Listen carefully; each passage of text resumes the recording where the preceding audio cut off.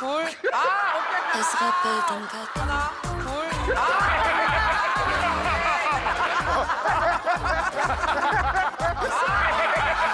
오케이.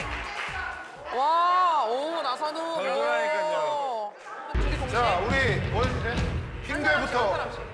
막대. 막내 한번에 우리 선욱이 줄넘기 선수 출신입니다. 진짜? 아, 얘는 뭘 이렇게 선수를 많이 했어? 선출이에요. 선출입니다. 가겠습니다. 선출입니다. 가겠습니다. 얘는 뭘 이렇게 선수를 많이 했어?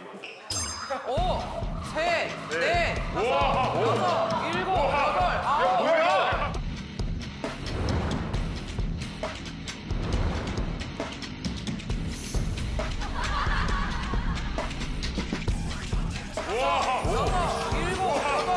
뭐야? 야, 줄 끊어진 거 아니야?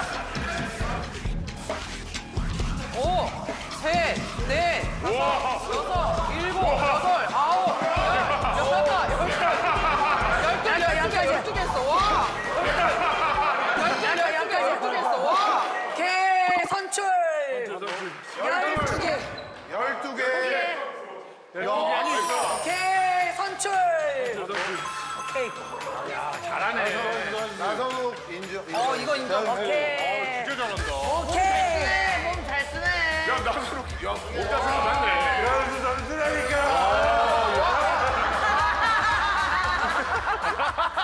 내가 보니까 상대적으로 우리가 잊고 있었는데 여기서 나선욱이 제일 어려요. 예. 그러네. 막대입니다. 무릎이 아직 무릎이 아직 튼튼해. 연골 좋아. 연골 좋아.